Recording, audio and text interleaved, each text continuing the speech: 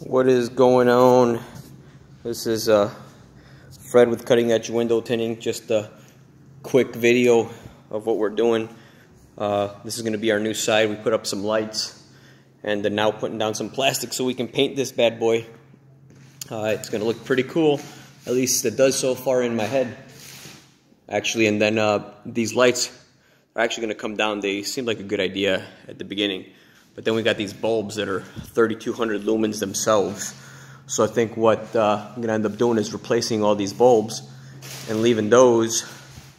And then we're going to move these lights, hang them along the wall here.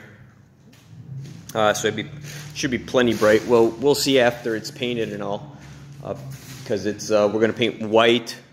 And then we're going to continue the same color scheme that we have on our original little baby shop with the black and the red.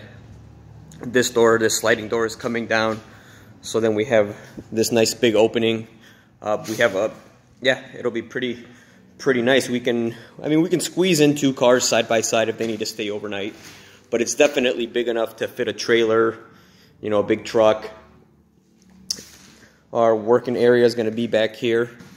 Once again, after we paint everything, it should be coming together pretty nice. Just a quick update there of what's going down here at Cutting Edge Window Tinting. We got a door here. It's like a little emergency door, but the plan is either to put a man door right there, or on the other side we're going to have a man door, because right now we really don't have anything to walk in. We have to just open up the bay doors and have people walk in that way. But we're going to be more accessible once we do put a door in.